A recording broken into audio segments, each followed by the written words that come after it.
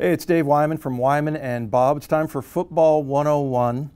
If you watched last week, I detailed a play where it looked like Geno could have possibly audibled to a run because they were overmanned on one side. They had 5 blockers for only 4 defenders, and Geno missed it. And actually, they talked a little bit about that with Shane Waldron, the offensive coordinator, and it was just a circumstance that they weren't able to get it done. I'm going to show you a play here where Geno does actually audible, and actually Raible and I both asked Jen to ask Rashaad Penny after the game if that wasn't audible, and sure enough, Geno checked to a run on the play that we're going to show you. But before we get to that, Rashaad Penny had his game, he had 151 yards on 17 carries, an 8.9 yard average and 2 touchdowns.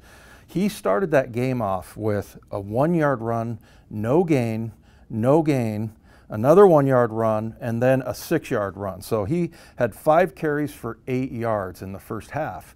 You could possibly get down on yourself and start to think, hey, this isn't my day. And then he just exploded in the second half. So really just a real professional. He's really grown into in his 5th year. Took a little while, but man, he looks so good. And also Geno as well. And Geno, just a brilliant check here to this run that we're gonna look at. So let's take a look at the film here. Here's what's going to end up happening on this play right here. You can see that that the offensive guard right here, Gabe Jackson, he has a down block that's easy to make. And then they're going to let this guy go and run upfield. And what they're going to do is pull the guard, Damian Lewis, over here to kick him out. And then Charles Cross will take this guy, and everybody's pretty much sealed off. Center gets this guy. And it's really a nice pull and a nice scheme that they have right there to kick out this guy, let him go running up the field, and then just a knockout block right there. All right, let's take a look at the run here. This is just them setting up. You see you've got a tight end right here. And they have 1, 2, 3, 4, 5, 6, 7, 8 guys up on the line of scrimmage. So this is a great check by Geno because you'll see they get a perfect combination of blocking, but they're pretty much bringing the house. It's 3rd and 5 right now, so it's a great audible by Geno because, as you can see, all of these guys up on the front line, and once you get past that 3rd level, there's nobody back here on the 2nd level. Everybody's up on the line of scrimmage. And here you can see the audibles. Audible has been made by Geno, and it's just a handoff inside. He's going to go this way, but you've got, like I said, all of these guys charging upfield. Nobody back here on this 2nd level. So you'll see the play develop here, and it's just a thing of beauty. I love this shot right here. So what ends up happening is you get a block down right here. And then the guard, Damian Lewis, pulls over here. This guy goes flying upfield. You get a seal block right here, and then a seal block right there. Just a perfect little alleyway right there. And these guys off the back edge, you just let them go because the ball is long gone. And there's Penny running up into looks like the A gap right between the center and the guard.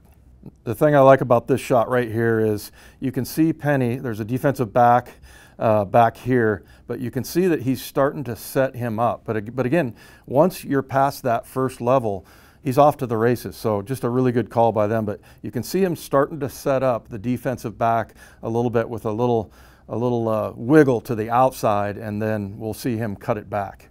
And I'm sorry to do this to the Detroit Lion defensive back, but that's a really bad position to be in right there. I think I've been in that position a few times with missed tackles in the open field. But the thing that I like about it was that for Penny, it was such a natural, easy, poised move, kind of like what I talked about with Geno when he scored on the quarterback draw. He just waited, he was patient, he let his blockers set up and was able to just calmly pick the proper side. Same thing with Rashaad Penny here, who just runs up, gives him a little fake and then heads right back outside. But yeah, you can see that he has just entirely broken down this Detroit Lions defensive back.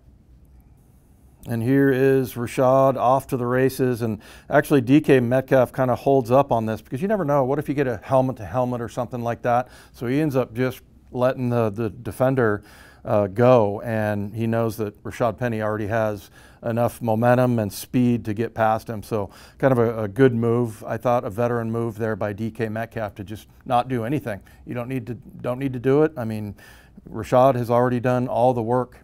And had to put this one in here with Austin Blythe just raising his hand right there, and just a huge moment in a 41-yard touchdown. And look, the Seahawks needed every point. They end up winning 48-45. But this guy right here, and his interview afterwards on the radio was really calm and cool. He wasn't too excited. He doesn't get too high, doesn't get too low.